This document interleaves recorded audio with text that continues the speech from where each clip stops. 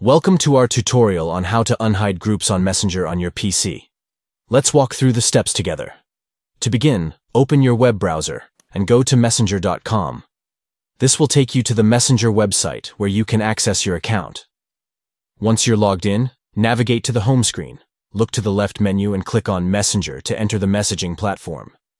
In the top left corner of the Messenger interface, locate the Chats section. Next to it, you'll see 3 dots. Click on these dots to reveal additional options. Select Archive Chats from the menu that appears.